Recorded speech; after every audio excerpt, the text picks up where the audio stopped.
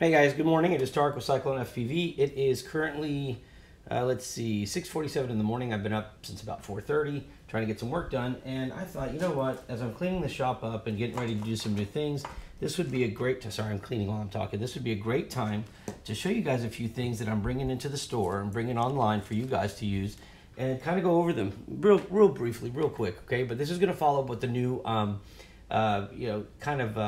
unbiased, unsponsored, paid for, meaning I paid for it, testing, right, on different equipment, whether it's drone-related equipment, whether it's tools that we use to do hobbies with, like soldering iron, screwdrivers, screws, I mean, everything. So I spent the last 6 months or so, maybe even a year, I guess, depending on how long you go back, trying to find tools. It's real easy to get out there and buy some real expensive stuff if you've got the money to do it, but unfortunately, all of us pretty much hit those times where, you know, we're stuck. We've got, let's say, for example, a soldering iron that's $175 for a whole setup, rework station. And then we've got a soldering iron that is without the rework station, let's say, some that range from $20 to $120, right? And the question is, for example, in this case, like, what am I going to use? What do I want to do? Especially now that we're focusing a lot on the schools starting drone programs, and I'm seeing teachers who are not really familiar with this try to figure out what solder do I need, what soldering iron do I need, what solder mat do I need, what holders do I need, what cleaners do I need, and I mean, the question goes on and on, right? And so here's what I've done. I have invested a lot of time, I would say more time than money at this point, but it's getting very close. And let me put a picture here real quick so I can show you. Okay, so I did a video recently, and this was part of it, and I know my camera seems to be crooked, but I cannot figure out why. Let me see if I can. Well, now it's bouncing all over the place, but I think that actually might be okay. All right, so I did one on testing the actual solder itself, right? And I compared one of the brands that we're going to have labeled, which is going to be this one, which is going to be a Cyclone FPV label. And then I took, let me grab this here. I went and found some common things. Like, this is a very common one I found on some sites and out of China, which, you know, both of them are going to be, if you look at these, they're going to be 6337. Okay, solder, and I did a video on that recently. Some of them come in these little travel boxes here, or these little travel containers of 10 grams. And this was terrible, okay? That's why it's in this box. And so I thought, well, golly, everybody's getting ripped off on this stuff, so we found good stuff, on the good solder, which you'll find on our site, which I want to show you real quick. Let me do a split screen here. Not a split screen, but I guess we'll do it like this, okay? Let's try like, whoops, hold on. I hate trying to figure this out. Nope. There. All right, so let's try that. Okay, so let's see. This would be to my left and then to my right. I don't know if you guys see it that way, but okay, so this side is the product and this side is the mat that I'm looking at down here. Okay, so a lot of the things, and obviously you're going to see here it says out of stock, and that's because we just got a ton of this in. And I have to do this. I do all the entry on the website, so I have to do the quads, fix them, repair them, still do the website and update. I'm still looking to hire some people, but right now it's a little tough. So bear with me, sorry, as I add new product here. What says out of stock is actually in stock. I just have to put the quantities and all that, but let me show you what we're looking at, right? So the new helping hands. Man, these things get expensive, but I found a great set that I'm really happy with. I'll demo it to you guys shortly, but I got it down to where we can offer it for 20 bucks. Even the set that I had where I had my name, the Cyclone FPV name put on it, I'm like, by the time it's done and shipped and everything gets here, it's like, what, 30 bucks maybe, 38 bucks, something like that. I can't justify it. Just because my name would go on it and I pay for that doesn't mean that you guys should have to pay a higher price. So I said, okay, let's find a manufacturer that we can get at a low price on this. This one with 6 arms was perfect, and it's what I'm going to be using now. And that's something I want to point out to you guys real quickly is nothing that's on this side. Like, for example, if you look at my bench now, and I can only show you so much because this camera doesn't give me a wide enough angle, I have replaced everything that I use, including my light here, which is my famous light that everybody always saw me looking through. This is not the one that you saw in my videos before. I've now replaced it with the ones that I'm selling after researching and finding affordable lights. So here's a magnifier with light. This is it right here. And I've got it at 79. And the funny part is it's not even an expensive light. The shipping and everything is what makes it really expensive, but it's still cheaper than what I found that I can get and I can offer. It's brighter, it's got more angles of movement, and so I went with this route, and I'll show you a demonstration and comparison later on in the videos on this one.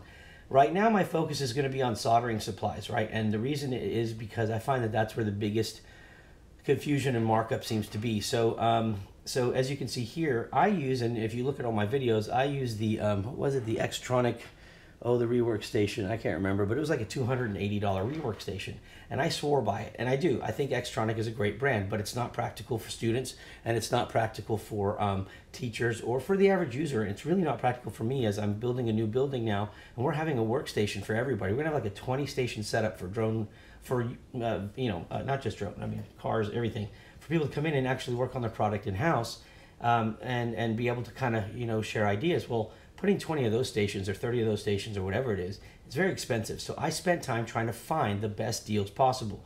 And I'm going to tell you flat out, I came down to this soldering iron right here, and I got it, the price is down to $49.99 with the heat gun, comes with the tips, with the heat gun tips, and it does come with a sharp soldering tip, which is not going to help you at all. And I mean, very fine point, which would be for like maybe some micro soldering or something along those lines, but I did not find it to be very helpful for drones. So then I went and researched tips that I could find that would be aftermarket, and I found some of those too, and it's very inexpensive, extremely inexpensive, and you really only need one. So, but it says it's not available right now, but I've actually got one sitting on my bench right here, and the reason I've got it, all I can do is show you this, and I can show you it's not on because I'm holding the iron on it, right? But I'm gonna put it in here right now so you can watch it during the video.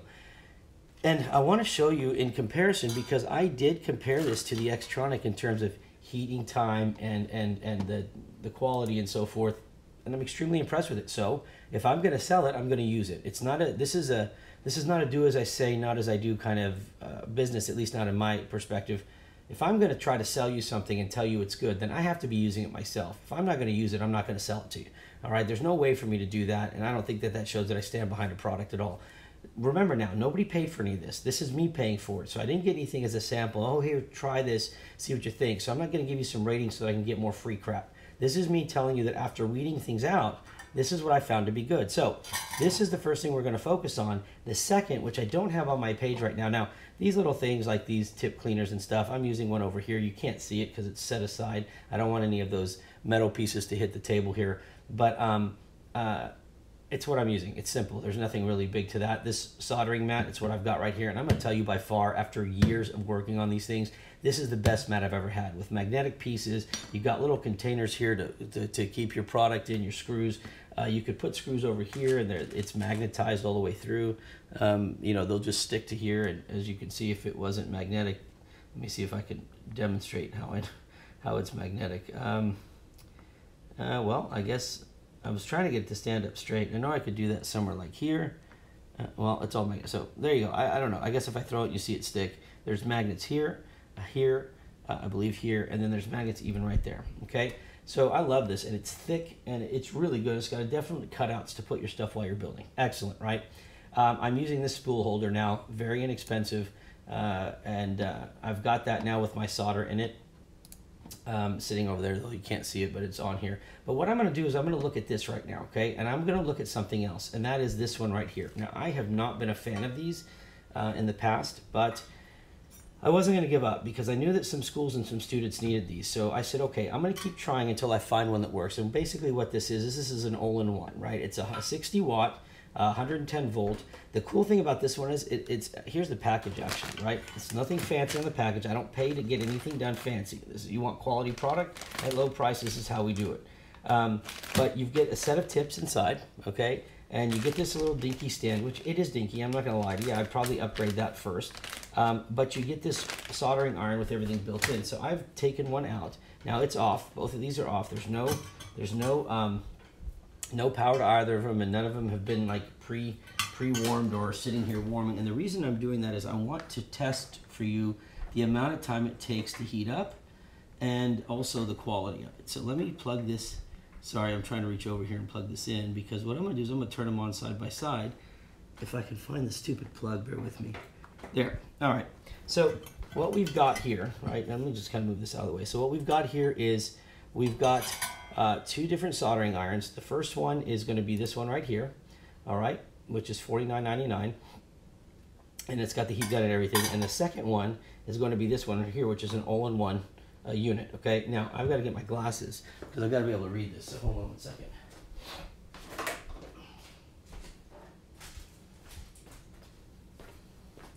Okay, so the way I figured we would test this is I'm going to turn them both on at the same time.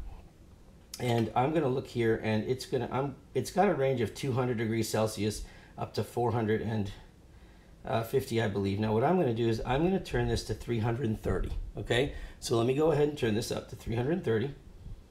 Make sure I've got power to this thing first. And we're going to take it to what it labels. Let me make sure I need my magnifying glass for that. Let's say it's going to be somewhere in this range. So I've got it between 315 and 350. So I'm going to let that heat up, okay?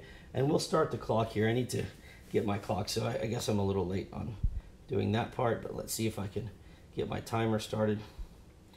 And my clock is really, my phone is really dirty, but anyways, let's get it started. Okay, and I'm going to turn this one on. And we're going to do the same thing. We're going to set this one to 320, 330. So here's how we're going to test this, right? I'm just going to grab one. I'm going to take some solder. Let me see. I'm going to cut 2 pieces of solder here. All right. And we're going to see what happens. Now, obviously, we're going to have a couple seconds between because I don't have a way to really hold both of them at the same time. But we're at 30 seconds right now. And what I want to do is see if this is ready to go. And right now, it is melting that solder perfectly at 30 seconds. Okay. Now I'm going to take this one, roughly about the same time. And it's almost there, but it's not there yet. Okay, so we're going to wait. So right now, this sucker right here shot up quickly, faster, okay? Let me try this one again. Still waiting. All right, so I'm at about 50 seconds or so to get this one going, all right? So this one in about 30, this one in about 50, okay? So right off the bat, now let me clean both of these real quick, get them all cleaned up and ready to go again. Okay, so right off the bat, I can tell you that what I stayed away with before with this soldering iron, this style, because there are some cheap versions of this, right? And they don't work or they don't heat up quick enough. Now, to be fair, this one is set at 320. This one I tried to put at 330. Maybe it's a little bit warmer, but I'm gonna tell you flat out, this is an awesome soldering iron. And once it gets going, it's perfect. I love it. And for $49.99 for this one, I will be using this from now on, okay? Without a doubt, I'll be using it. And I'm sure that if I had cranked it up to maybe 330, it would have, but still, even it's getting to that heat, getting to 320 took a little while, probably about 20 seconds longer than this one, okay? But look at this thing. I mean, it's perfect. The tip is great. Everything on it is great. And I'll be honest with you, this is gonna be a very inexpensive soldering iron that we're gonna use. So for students or for anybody, now let me move this aside here real quick and just put the stand. This is the stand that comes with it, okay? And I don't know if you're supposed to put it like this or you turn it away from you and put it like that, but my guess is that I'm just gonna angle it and just leave it like this and let it sit. Now, I don't like this setup. I think that for kids, it would be a little too dangerous, especially with the wire sitting here. So there's a couple options. I had this option here, which will hold this and also hold the roll of solder, right, which I thought was pretty good, and you can put your sponge here, cleaner here. There are some other options that we had. Let me see if I can find one. Here's one here. I gotta reach without putting this down. This is one that we're also doing on the site, which I did test this and I liked it. It'll hold the iron perfectly and also give you a roll to hold your solder and then feed it through, plus put your sponge and your cleaner right here. And one of the things that we're using is this rosin cleaner here, which will also be on the site. I mean, I like it a lot. You just dip the tip in there and then run it through that sponge, the metal sponge, put it back. You see a little bit of smoke, but I'll tell you what, that tip's gonna stay perfectly clean the whole time. And it's gonna stay tinned up, okay? And I'll do the same thing here. All right, so I'll run it through and then I'll go ahead and run it onto the sponge. And look how clean that is, okay? That is exactly what we want. I guess I can stop the clock, okay? So the idea here is to find product. Oh, and this has its own stand. Since I can't move it, I've already fastened it down, but it looks very similar to this stand. The soldering iron, you can see it in the picture there, but I've already got it fastened down to where it can't move, but it's kind of similar to this one here. So let me put that back in there. So I guess, guys, the whole purpose of this video, right, is to demonstrate to you things that I find affordable, that I think are going to be very helpful. Now, I don't have this on our site yet because it just came in, but I've got a few hundred of these on order. Well, probably get about 1,000 of them in shortly. But you're talking about something like sub 10 bucks, right? That is a full all-in-one that comes with the tip already that you need. You know, you can maybe buy the stand for it. We're going to be selling these stands they're not very expensive at all. You can get that one, or you can get the one that's just standalone without it, or you can use what comes with it for now. But the idea here is to try to provide something to I want Cyclone FPV to be your all-in-one stop, right? And to do that, I have to be able to provide to you product that I would use, and not just stuff that, oh yeah, here, buy this, but it's not something that I think is my quality. I think the new lights that I got in, I mean, they're super bright. Let me show you. And part of the reason is it's using, well, I guess I just blacked myself out there. Part of the reason is it's using a huge fluorescent light instead of LED. And I get that, you know, LED for power consumption, but at the end of the day, I need to be able to see these components. They're very small, and what I was using before was LED. When I tested these out, I was like surprised at how much more light I got. So what you can plan on is, like the glue guns, we're gonna be carrying these new glue guns, right? So I've been using the glue guns, you know, I've been using this regular blue one. You've seen it in my videos. So I went and I got with manufacturers to find out what we could use that would be more affordable. I found it. It's awesome. It's fast. I got the glue sticks for you. And what I did with the glue sticks was, instead of buying them, let me see, like this, right? They come sized already. I got with the manufacturers and asked to make me like maybe 20,000 or 30,000 sticks, but leave the length, because you pay labor to cut them, right? There's always labor involved when you start making things smaller, or you get less quantity, or you ask for more work to be done before it's done. So I said, forget it, leave them long. So this is what they're going to come out like. Let me grab one real quick. It wasn't okay. So this is I'm going to do this in comparison. This is a normal glue stick. All right. Sorry, this one is, right, that you'd buy Amazon, what have you. This is the ones that we're getting in. Okay. Now look. You can see that there's a huge length difference. So what I said was, look, give me this one for almost the same price as one of these. I can get the full one. And then, guys, when you get them, cut them. All you got to do is just come in and measure it how you want. Cut it. Let me show you. Boom, just like that. Now, I didn't have to pay the factory to cut them for me. I cut it myself. They're going to run perfect, but you save a ton of money, okay? So these are the kind of things that I'm spending a ton of time and a lot of money on, like our new tools that we got. These are very affordable. I'm using them only now because if we can sell them to you, sell them at a discount, you can see me using them and see other people using them, you're gonna realize this is good stuff. You don't have to spend a ton of money. All right, so for today, what I wanted to show you was the soldering irons, all right? And now I'm done with this one, so I'm gonna go ahead and turn it off. Like I said, I've had many of these before that felt cheap, that were cheap, that couldn't heat up properly. Man, I got this one in and I was extremely impressed. So I've got a few hundred of these, and I believe behind those another 1,000 coming in. So I'm going to be able to supply this to you guys, and I will have the website updated. It is Saturday. I do have my kids this weekend, so it's family time. That's why I'm up early.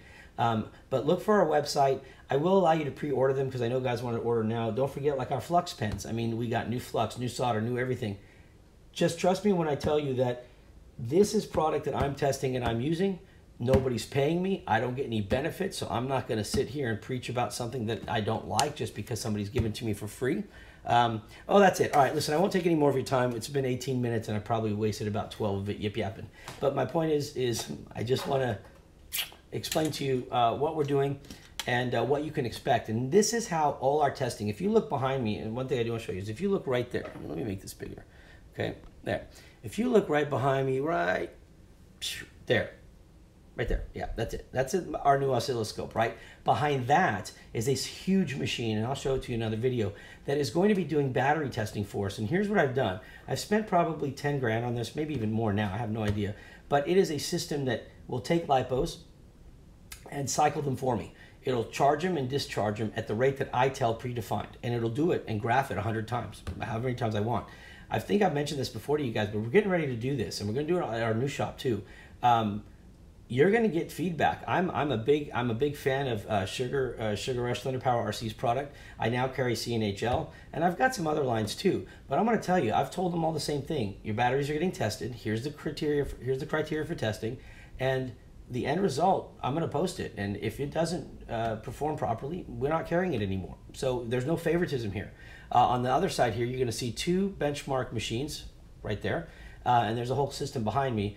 The same thing. We're going to put on motors, and we're going to run them with no load, and we're going to see if the KVs are even right, if they're winding their wires properly, and getting the right KV that they're advertising. Again, I sell T-Motor, I sell Brother Hobby, I sell Emax, I sell quite a few brands.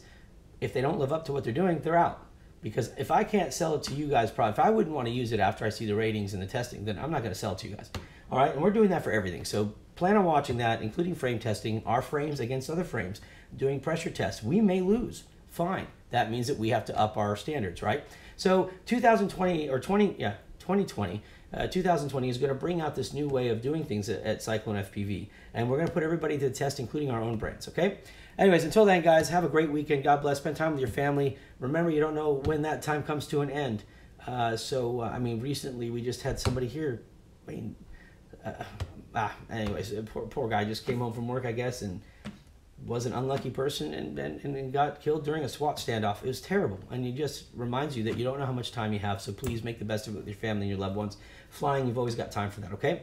God bless, guys. Fly safe, and we'll see you soon. Bye.